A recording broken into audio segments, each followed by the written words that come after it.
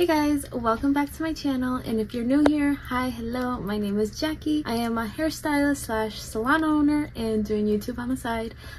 Today we're going to be doing a little K-tip install of Bellami extensions. I'm super excited and I just want to bring you guys along for the experience and show you guys how I install some K-tips and how I prep them, because I have to prep them too before installing. But yeah, and we're also going to do some color on my client today. So I'm just going to bring you guys along and I hope you enjoy.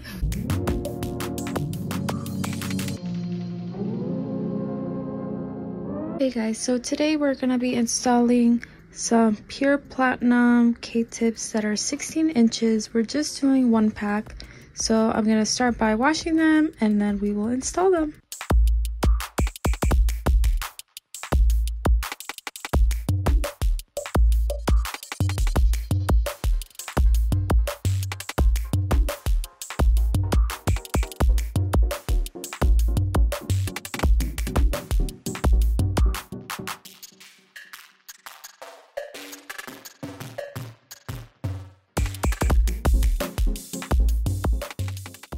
Alright, and then to wash the hair extensions, I like to use the Olaplex number 4 and number 5.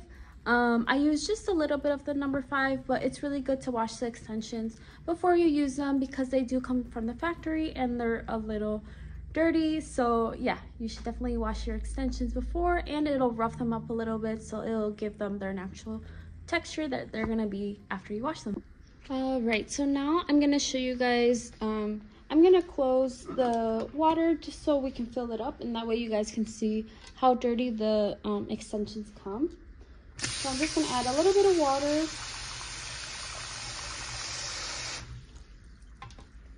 And then I'm gonna soak them.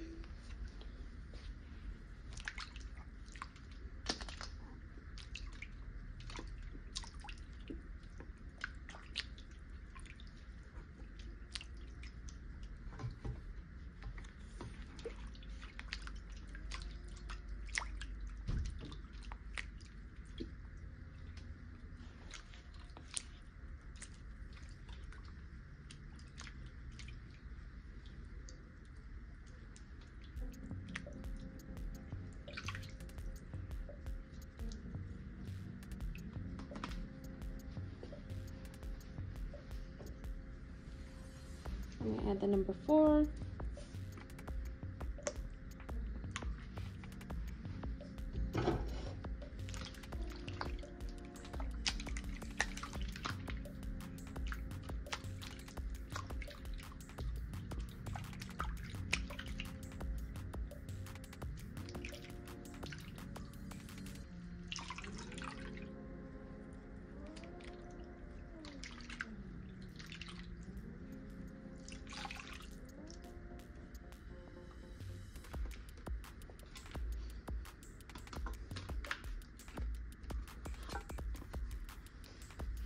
So now you can see that the water is a little bit dirty from the extensions. Now we're gonna open that up.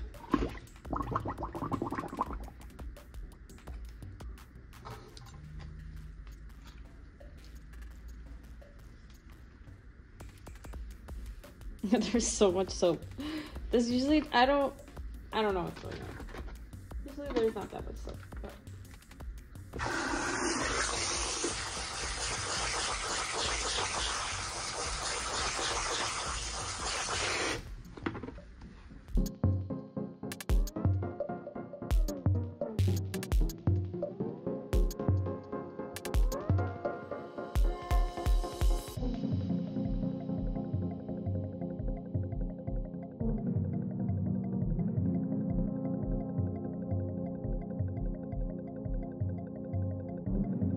I'm styling. I'm getting ready to blow dry the extensions, and I have somebody walk in and they're like, "Do you guys do hair? Like, you look like a school." And I'm like, "Oh, okay. I guess that's a compliment." Said we look like a school because it's very clean, so okay. Anyways, back to the hair extensions. So now I'm gonna blow dry them. I put them in here just because I don't have an extension holder, but it does a pretty good job. So now I just put them in there, I comb them out a little bit, and we will blow dry them.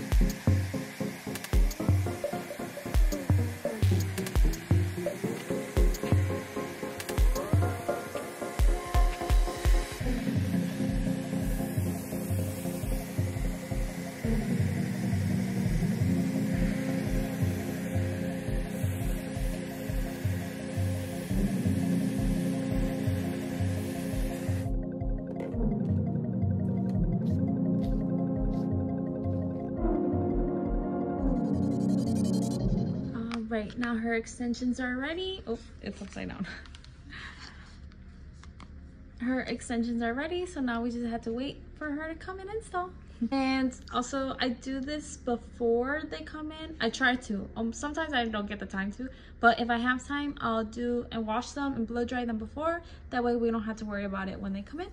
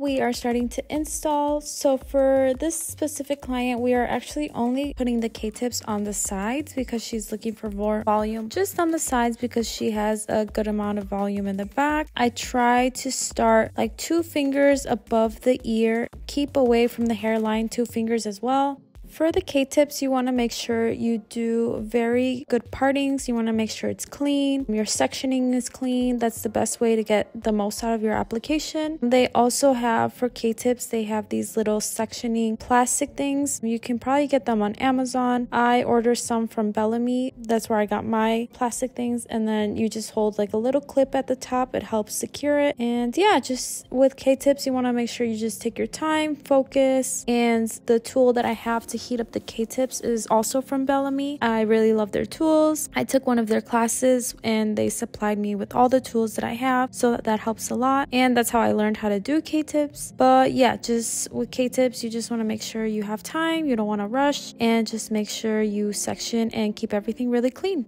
Another pro tip is just to make sure the heating tool, you want to hold down for about 10 seconds. You'll see the keratin part, like what's the word, like it'll kind of feather out like a wing and that's when you know it's good enough, and then you just tap it 2-3 times and then you roll.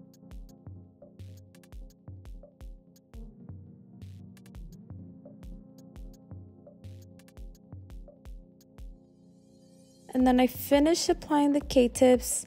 We focused more on just applying the K-tips on the sides because like I said before, she didn't really need them in the back. And then I followed up with a haircut.